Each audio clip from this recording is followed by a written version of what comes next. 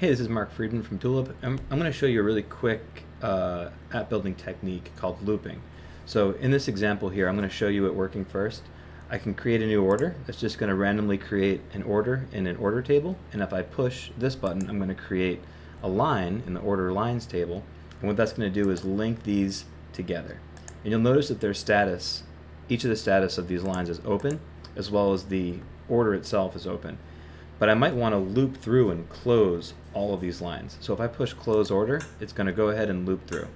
So let me show you a little bit of how this works, and we're gonna build this ourselves. So first thing I want to show you is the tables. I basically have an order table, and these are the linked lines, just using linked records and a status here. And here are the lines. Each line is created with its linked order, and it has a status. So what we're going to do is we're going to build this loop. So I'm going to create a new button here, and let's write set status to hold. That's what we're going to do here. And what I like to do when I create loops is make a little group called functions. And we'll add a new step here, and we'll call this loop to hold. And we'll bring it over here. So now it's all grouped nicely in this functions thing. And what we're going to do is when you press the set status to hold button, we're going to initiate the loop.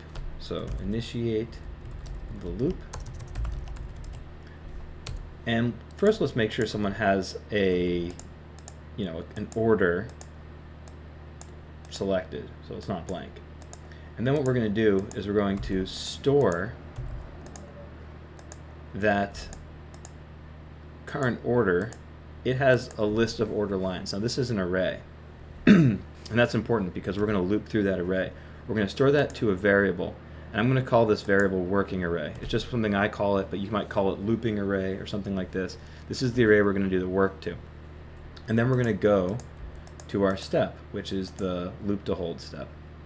And that's all we have to do to initiate the loop. And now we're going to go on that looping step. And all the work happens on step enter. So let's go to the on step enter, and we'll say loop to hold. And what we want to do is we want to check to see that working array. We're going to see if it's empty or not, if it has anything in it. So if it has something in it, we're going to basically pull something out of it and then work on that thing. And then we're going to just make that list smaller every time. So what we'll do is we'll check the length. So if the length of the variable working array, and we have to make it a string here, so we're going to add this little plus apostrophe. So now it's a string. If the length is greater than a static value, which is going to be 0, then we're going to do our stuff. So what are we going to do? The first thing we're going to do is we're going to pull something off of that. So array, pop from array, we're going to pull from the working array, and we're going to store it in a variable, which is the working item. So we're just cutting one off every time.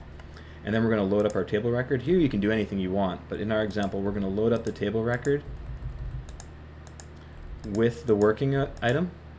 We're going to put that into the current line, and then we're going to go ahead and do work to it. So let's just, in this case, we're going to store a static value, which is hold, into the current line status. And then that's really all we're doing here. So this is where the loop happens. We're just going to go back to itself. So if there's nothing left here, then we want to end the loop. So what are we going to do here? You can do all the things that you would do at the end of the loop. So what we're going to do is we're going to change the status of the order to hold, because we only want to do this once. And then we're also going to go back to where we were. So we'll go back to our main step. And that's the whole loop. A lot of times people like to put, we can put a little image here of a timer. So this might be fun. You can put this here just so people can see, that they should wait for a second. We can make this thing blink. And that's the whole application. So let's run it, and let's see what that looks like. So we'll go ahead and run this thing. So create new order, add some lines, and then we'll set status to hold. And that's how looping works. Hope that was a helpful tip. Thanks.